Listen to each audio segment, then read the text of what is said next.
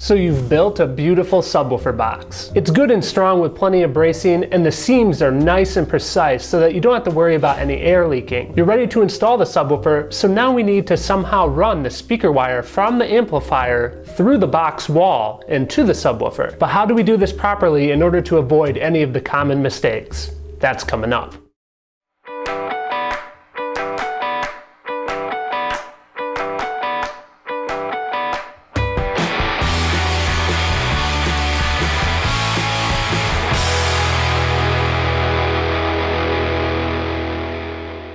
Welcome to Car Audio Fabrication, the show where together we learn how to master car audio and how to design, build, and install our ideal car audio system. Today is Fabrication Friday. This is something new that I've started to help you guys with answering some of your questions. To participate in this goodness, take your face on over to facebook.com/CarAudioFabrication and post up a question, you awesome person you. Last week, Jesse asked this: how do you install wire terminals in a subwoofer box so that the box stays sealed well? Great question, Jesse. I'll definitely answer that, but let's also talk about how we can properly run the wire all the way through the box and a couple of other techniques. In this video, I want to discuss 3 things that we need to account for when doing this process. One of the first things we need to do is make the speaker wire as short as possible. This is one of the reasons I never really show it in any of the box building videos, because I'm always waiting until I actually install the subwoofer box into the vehicle. I don't choose a location for the hole until I know exactly where the amplifiers are going to be mounted in the vehicle and exactly where the subwoofer box is going to be mounted in the vehicle. In fact, there's times that this has saved me because waiting until the end of the install to determine where the hole is,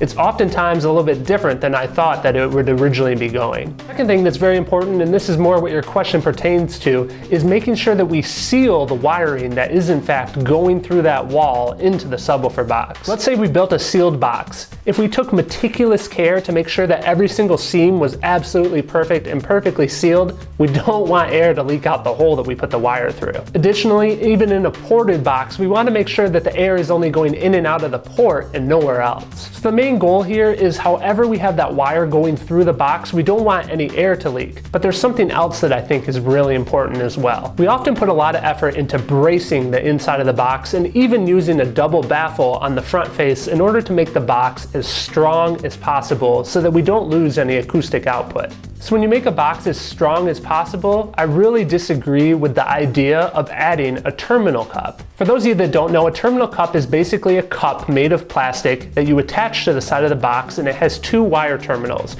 The wiring then allows the conductor to go from the outside of the box to the inside. The problem with these terminal cups though, is they're often made with very thin, flimsy plastic. If I spent so much effort making this box as strong as possible, I really don't want to add a weak point. For this reason, there's 2 methods that I will recommend using for running a wire into the box. The first is drilling a hole that is slightly smaller than the size of the wire so that you really have to force the wire through, and then sealing it with caulk. The second method is using these binding post style connections. Link in the description to some of my favorites. Really quick, I want to say thank you to some of the new guys that have signed up over on Patreon. Thomas, Carlos, Denley, Robert, and Steven. Thanks to you guys, I was actually able to pick up these binding posts so that I could make this video, and I was also able to get some of the other materials that I've been using in some of the other videos. Now, how do we actually use these binding post style connections? For binding post style connections, you start with drilling a small hole. In fact, the hole is small enough that you literally have to thread the binding post through the hole. With threading it in this method, you know that it's good and sealed. In both of these cases, you are in fact making a hole in the box, but it's not so large that you're really sacrificing any strength, and you don't have to be worried about that plastic vibration. Now, if you still think you should absolutely use a speaker terminal connector, just make sure that you use speaker gasketing tape around it or a healthy amount of caulk on the back side. Also, I want to point out that you should always allow plenty of time for the caulk to cure within the box. If you install the subwoofer too soon, some of the fumes can actually hurt the adhesives on the subwoofer itself and can damage the subwoofer.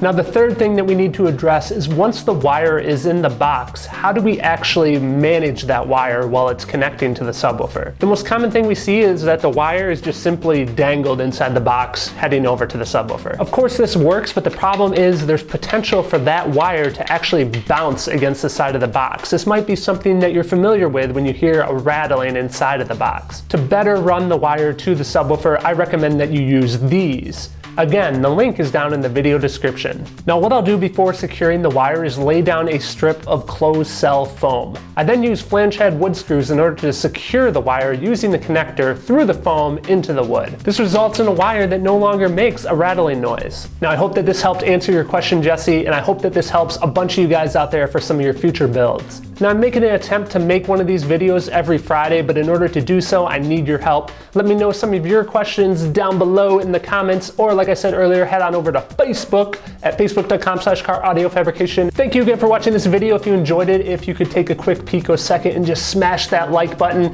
and also if you could help support the making of educational content and share this with your friends that might like bass, or your dad, or your grandma, or your sister, or your mom, or your uncle, or your uncle's second cousin, I would love to grow our community and continue to help each other build car audio. A special thanks goes out to Ivor, Emmanuel, Rory, Eddie, Richard, Mark, Truman, Jerry, and all the other Patreon supporters. These guys really help make these videos possible by helping me offset the cost of producing this content. If you'd like to learn more about how you can help, check out the link to Patreon down below. And if you'd like to join the free email list where I send you guys weekly tips, check that out below as well. Thank you guys again for watching.